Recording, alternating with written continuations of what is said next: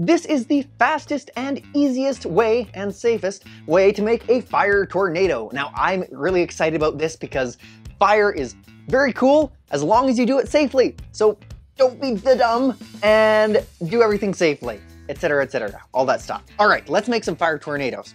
So things that you're going to need: something that spins. This is just a nice little cake decoration topper thing that I happen to have lying around.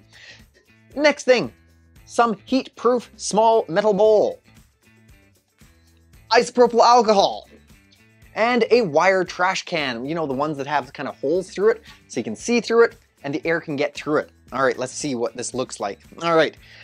Oh, one other thing that actually really does help. Let's just hold this up here. Something absorbent that you don't mind lighting on fire, because it's really bad if you spill flaming isopropyl alcohol all over your house. So don't light things on fire. Now, let's show you the effect. I'm gonna add some isopropyl alcohol to this little thing here. Whoop. Just like that. And I'm gonna light this on fire. Now, lighting this on fire, oh, there we go. We have a nice little flame here. When I spin it, nothing happens because the flames really aren't affected by being spun. The flames will remain relatively in place as the material that's burning rotates. So spinning a fire doesn't really do anything. All right, now I'm just gonna put this out by starving it of oxygen. Now, the magic comes when you add in the trash can. Trash can. Here we go. Add the trash can there and put it inside the trash can.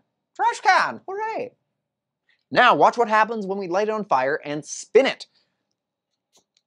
There we go. Now it's lit on fire. You can see the little flame. I'm going to spin it now. Look at that.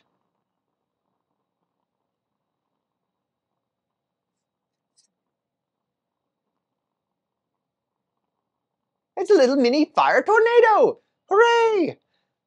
This has been Science with Jonathan. Now, I am not going to dive into the explanations during the summer of my science experiments. I'm going to revisit those in the fall because we're building a studio. That's right, we're building a brand new studio for Destructive Creativity, History Alive, and a bunch of other cool projects that we have on the go. So, stay tuned. That'll be coming in the fall. We have new science coming out every Wednesday morning. See you then!